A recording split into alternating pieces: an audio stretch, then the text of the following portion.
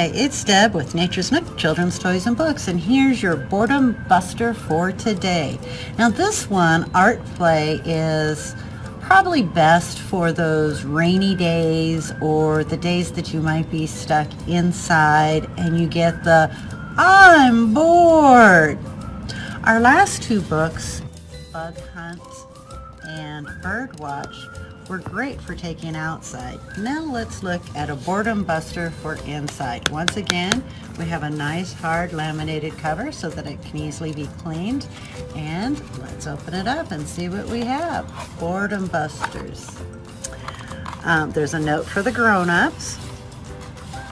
The activities in this book are intended to spark children's creativity and imagination and build their confidence as artists. Now, I have always been a crafter, artist, maker. My parents were artists and makers and crafters. My father's hobby was carpentry. My mother was an artist. We had gardens. So I'd been exposed to it my entire life, but I know some families, this might be a new concept.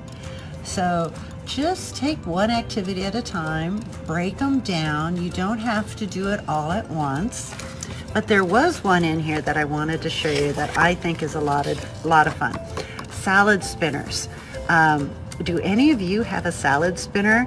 Now, I know I do, and I think this is great fun. Now, mine doesn't have the rotating hand. I have the old school one with the string that you pull, and then the salad spins to dry. Well, you can put objects in and put some, here, let's go by the steps. Put the blocks in the salad spinner, squeeze the paint onto the blocks, put the lid on, start spinning, and look inside. So you could make these beautiful colored blocks, and then afterwards you can build with them, you can do art projects with them. What I use the salad spinner for is I put paper around the inside of the salad spinner. So there's this green part that pulls out, and I curve the paper in here. I put the center back, put the glue inside, and then I spin it, and it splatters the paint on the paper. It looks really cool. You could also cut a round piece of paper and put paint on top, and then pull the salad spinner and spin it that way. It's kind of a easy twist on paint spinning. They have kits for that. Now this one, so when I was a child, I used to love to go underneath the tables.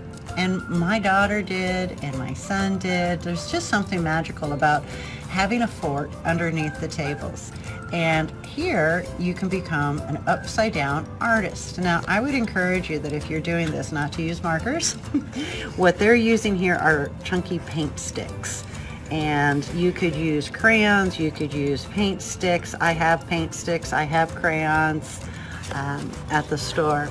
So this would be a great way. Now, you see that they're using, you know, like this butcher paper. You don't have to buy expensive paper. You could get wrapping paper. If you have old wrapping paper in your closets, typically the back side of that wrapping paper is white.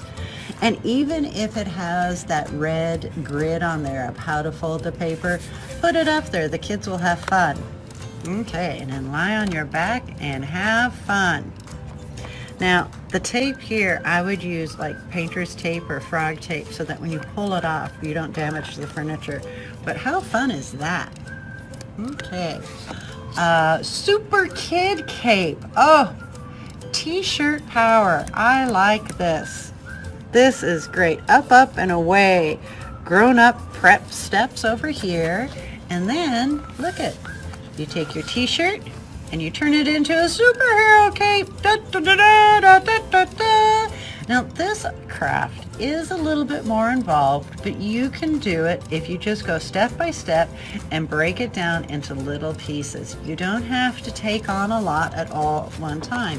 And even though this book has lots of activities in it, you could just do one activity. You can use this book for the whole summer. You could use this book for the whole year, or maybe on the days you visit Grandma and Grandpa.